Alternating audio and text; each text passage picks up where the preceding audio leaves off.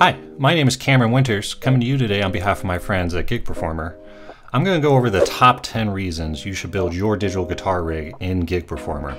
If you don't already know, Gig Performer is a super powerful plugin host for Mac and Windows.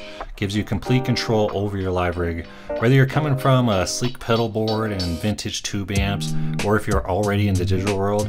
There's like a million reasons to make the switch to Gig Performer, but that video would be really long. So here's 10. And number 1, we have the wiring view. Wiring view allows you to quickly and easily build your rig as simple or as complex as you want. You can easily add your favorite effect plugins, your favorite amp sims, and just like that, you are running. I think this could be great for you analog people making the switch to digital. Using a virtual cable should probably be intuitive for you. And for you digital people, I think you're going to realize how limited you've been by channel strips. For instance, if I want to split this into a stereo guitar rig with 2 separate amps, I can do that like that easily. And maybe for some reason I just want that flanger only on the left amp. It's that easy. Reason number 2, instant sounds. If you've ever tried building a digital guitar rig in the past, especially in a DAW, you know how inconvenient and slow it can be. DAWs are designed for recording and not live performance or sound design. And DAWs that even have live performance in mind aren't necessarily thinking of guitarists. Gig Performer is different. For instance, you ever notice if you're in your DAW and you're toggling a plug-in or on or off, you'll get popping and clicking noises as it turns on and off? Imagine you're playing live and you go to turn your effect on, you get a huge pop through the PA. Not in Gig Performer. Gig Performer can turn your effects on and off, no pops or clicks.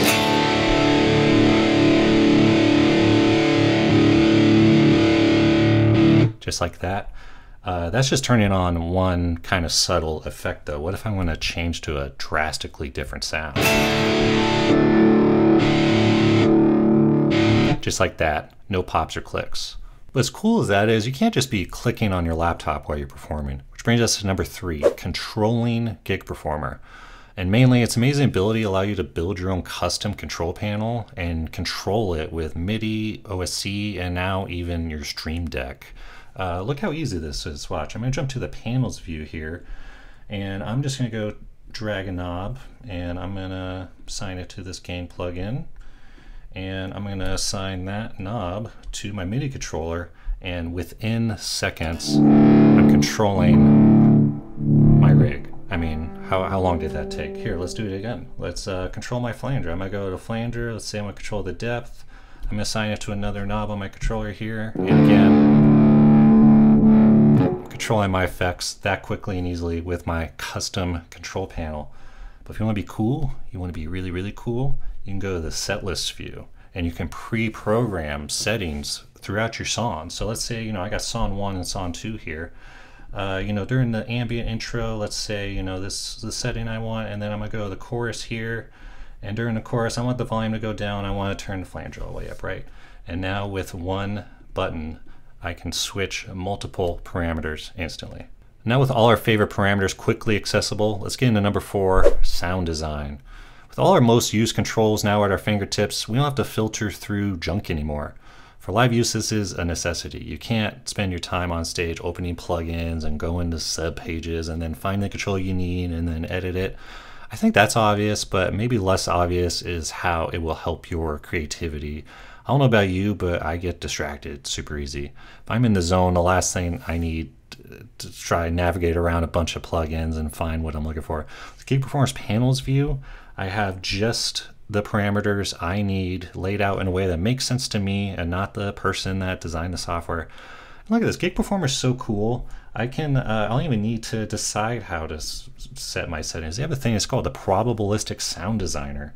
And for any plugin, you can just choose a couple parameters and you can randomize them. So here's my flanger sound. And let's just randomize that a bit. Oh, that's pretty funky. And just like that, one click, we're getting crazy sounds that I would have never got on my own. Reason number 5, it's not just for guitar. This is a big reason why I personally made the switch. It's a multi-instrument if you want it to be. With all these great features, why use it on only just guitar? I use it as my guitar rig, bass rig, and my synthesizer rig all at once. So when I'm here in the studio writing, I can instantly, with just one click, switch my pedal board from my guitar pedal board to my bass pedal board, and I have all my synthesizers accessible at any time. And I'm not a singer, but I'm sure a lot of you out there are singers, and using the set list feature, you could change your guitar preset and your vocal preset at the same time. So when you get to the chorus and you need to pitch shift your voice for some reason, you can. Reason number 6, automation. The cool thing with Gig Performer is you can automate just about anything you think of. You can trigger backing tracks with this built-in audio file player. You can sync it to your favorite DAW using Ableton Link, so you can sync the tempo. If you're playing live with Ableton, maybe you can sync it to Ableton. I'm even starting to play around with triggering my lights by sending MIDI out of Gig Performer into my lighting console. So when I hit the button for the chorus, the lights change at the same time. And when I'm playing live, I even like to use a pitch shifting plugin on my guitar so I don't have to change guitars. And Gig Performer can even transform your incoming MIDI. You can pitch shift your keyboard if you want. So imagine if you're like a cover band, you could use your favorite guitar for the whole set. It's the beauty of digital. Number 7, multi-track recording. If you want to multi-track your entire rig, you can do that with one click. Maybe you want to record your guitar, but also record the DI signal so you can reamp it later. That's one click. Record your live performance with your vocals and your guitar and your synth all completely isolated. This is one of those killer features I can't live without. When we're here in the studio writing with Vesser, we leave every writing session with multi-track recordings of what we're working on. It's as easy as just going to the recorder and telling it what to record. It's built in. There's no plugins to add. There's nothing to route. You just say, hey, record this. And you can even program it to a MIDI button if you want. So you can just click a button on your keyboard and one click, multi-track record. Killer feature. Reason 8, and this is what I was first looking for that made me find Gig Performer. Keep your rig separate from your DAW. DAWs are designed for recording and not to be your guitar rig.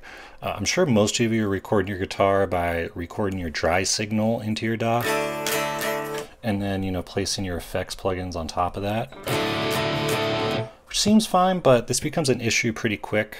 For instance, let's say I'm working on this song and I have this distorted guitar sound, right? And let's say I want to layer it with a clean guitar sound. I'm going to overdub it, right? So I make another track here in Logic, and I place another plugin here with my clean sound. And just like that, I've doubled my CPU usage by just adding one track, because now I have 2 instances of this plugin running. There's all sorts of ways to get around. So you can freeze tracks and you can bounce it. That's all super annoying and gets away from the creative process. Which I'm super excited to show you guys a new feature coming soon to Gig Performer. It's called the GP Relayer. And what this allows me to do is take multiple audio signals coming out of Gig Performer and route it directly into my DAW. This allows me to continue to build and change my guitar rig in Gig Performer and easily record into my DAW like I was in a studio with my pedal board and mic'd up speaker cabinet, all while saving on CPU usage. And with the GP Relayer, you can even route audio from your DAW back into Gig Performer and have it act like a mobile outboard gear rack. Speaking of. Number 9, portability. Everything I've mentioned can be done with gear that can fit into your backpack. Throw a small interface in there and a small little MIDI keyboard, and you're ready to join a jam or jump onto a gig. Just plug into the PA and you're ready to go. And you don't need to worry about choosing between a mobile rig and a studio rig or jumping between the two. You can build just one rig, and using Gig Performer's built-in rig manager, you can map your controls from one MIDI controller to another, so you can seamlessly go from your studio to recording in the park. And finally, a 10, and this is just for my fellow nerds. If that's not enough for you, if there's some unusual use case you're going for, if there's some feature that no other program can provide you, there's GP Script. That is Gig Performer Script. That's right, you can program Gig Performer however you want. They have a really in-depth, full API documentation. It's a rabbit hole. That's all I'll say. If you can think it, you can do it. If you go onto their website, gigperformer.com, and you go to their community forum, there's all sorts of great examples on there. And while you're there, you should just grab the 14-day trial. It is unrestricted, completely free for 14 days. Try everything I've showed you, and I promise you're going to make the switch and not look back. Have fun.